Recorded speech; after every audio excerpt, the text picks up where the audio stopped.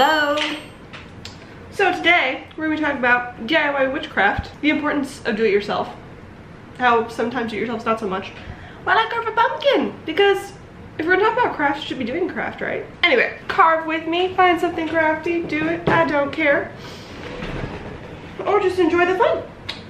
Something I've just realized in general with witchcraft, as we all talk about it, is the idea of that certain witchcraft needs to be done ourselves. You know, the idea of always putting spells are better when our own emphasis is put on it. Things in general just turn out so much better if we are the ones doing it. Our own intention is into it, and like I've talked about with words and stuff before, we all have our own meanings when it comes to words, our own associations with a word, you know, our own experiences, things of this nature. And so it would be better if, you know, you had your own little spin on it. Just it makes it more palpable in that sense. I'm attempting to make a pentagram into this pumpkin. I don't know if it's going to work or not, but... Or maybe, can I make it a pentacle? Am I that crafty? I might be. Might is a very big word here. And see if I horribly mess it up or not. I realize I loved a lot because I am a crafty person, artistic person, etc. and so forth, is the idea that the more you do your stuff yourself, the more palpable or powerful it is. Which I definitely agree with in some senses. And I really enjoy being crafty in general, so I find, of course, this works well for me, right? As an artist, if I draw something, I immediately love it a lot, like a huge amount more than say if I just picked it up from some random shop or something that I didn't really care too much about. I'm like, oh, that was cool, that was pretty, but if I drew it and I put it in my house somewhere, I really appreciate it a lot more.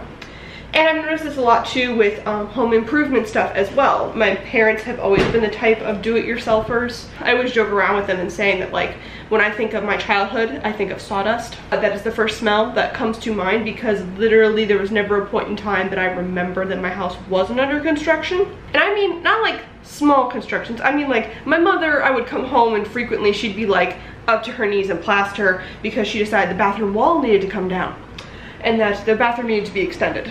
And so my dad would do the electrical stuff or whatever. There used to be, I had a huge fire in my house when I was younger. Half of my house burnt down, and so they took it upon themselves to also include along with that some of a kitchen remodel. Basically, I've been surrounded by that stuff. So like when stuff got done in the house, it was, oh no, we are going to do this ourselves. We're gonna tile the bathroom ourselves. We're gonna paint it ourselves. And I got to do that as a kid too. I got to paint my walls. I got to pick my decorations, and that really helped me to, one, express myself, and also understand the, I guess, the amount of effort that comes in with stuff too, right? I remember at one point in one of my apartments, I was busy painting the walls and stuff because I had one of those lovely landlords that let you do that. And I remember one of my roommates said to me that I didn't really take pride in my home because I was a messy person. And while I can kind of understand where they're coming from now, at the time I remember being really pissed off at that statement because I had taken the time to paint the walls, I had taken the time to, you know, get a new bathroom sink and install it, I had taken the time to put some backsplash up in the kitchen. Like, I had taken some serious effort to, you know, style it in a certain way. And now suddenly, because I didn't do the dishes within a timely fashion, I didn't have pride in my home. I was very insulted by that. I think that's what a lot of like do-it-yourself does, right? It's a lot of just kind of going back to the old ways. Is that, hey, when things need to get done, it was a do-it-yourself. There wasn't a contractor you could call, or you couldn't run to Target and go get a thing. Like, you had to make it yourself if you wanted it, do it yourself. So I definitely think there's a huge power in that. And when it comes to witchcraft, I see that as well, right?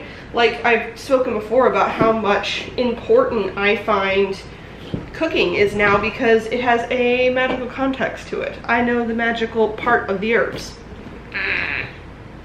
That's always some of the fun part, right? I'm definitely gonna be cooking these pumpkin seeds later. So, when it comes to doing certain things magic-wise, writing my own spells and stuff, that seemed like a natural transition.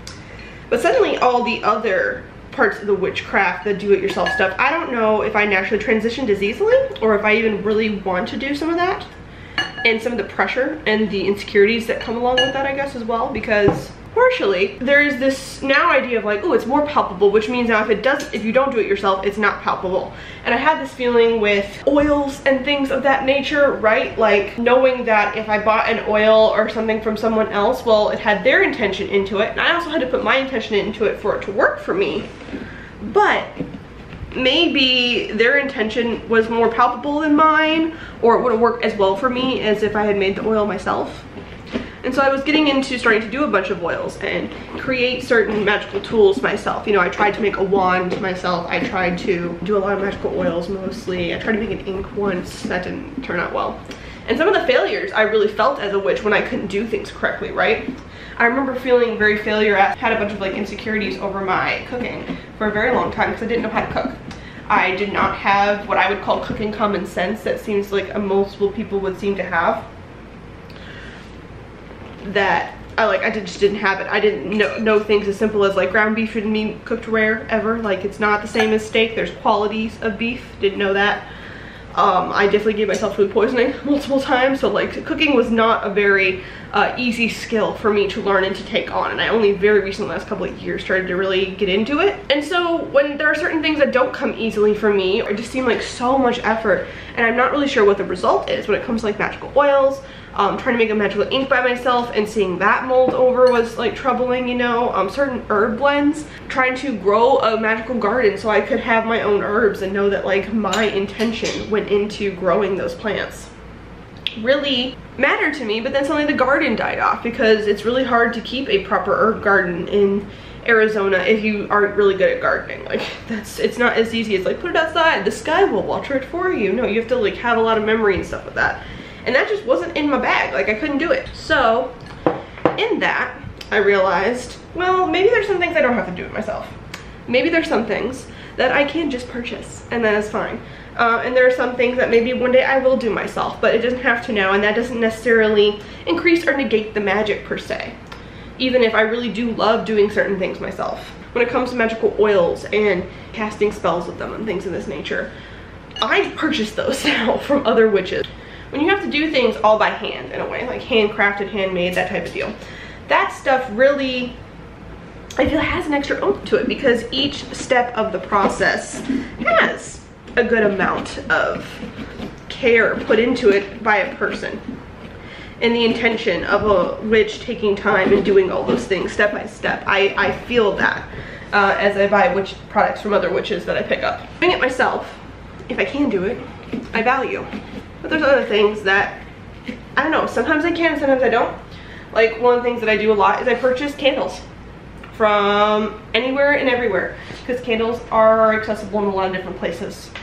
You know, it's not always a, sometimes I get them from like Bath and Body Works, to freaking Yankee Candle, to just picking up random tapered candles at Michael's or whatever else. Other times I buy them from witches or from my local metaphysical shop, because I know that those specific candles were handmade and were very much have the magical intention put into them. And I'm also starting to get into making my own candles now, because I kind of always wanted to do that, and I love candle magic. That's something that I've really dove into in my practice as a whole. So it would make sense that I would attempt to do that myself, and I haven't attempted it yet. Actually no, I attempted it once last year around Maybon, and it was kind of a hot mess. Like, I don't think I did it quite right. I didn't have the proper tools. I was just trying to like consolidate a lot of the wax that I had at the time, and it kind of just made a big gigantic mess, and I ruined one of my sauce pots. But it wasn't horrible. It wasn't horrible. But I'm hoping if I actually like, get a book and learn how to do it properly, like, it might turn out better.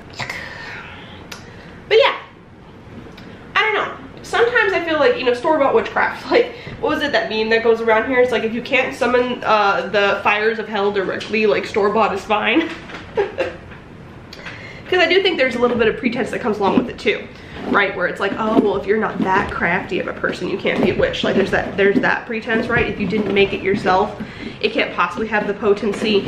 If you didn't create that candle, if you didn't make that oil, if you didn't write that spell yourself, then there is no way it could have any sort of real power. And I just don't 100% agree with that, because one, I don't know everyone's path.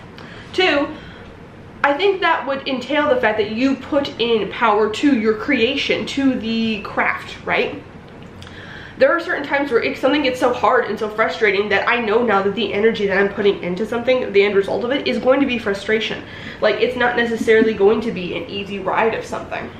Sometimes it's going to just be a hot mess of anger and aggravation or whatever else, right? It's not going to be fun anymore. The fun and the happiness and the joy that goes into the act of creating something should be part of the intention. If something becomes so difficult or so frustrating or so like taxing, is it really a good intention anymore? Or is the intent of doing something yourself now been negated in some sense, or may cause a negative reaction in the spell because there's a negative energy associated with the creation of the thing?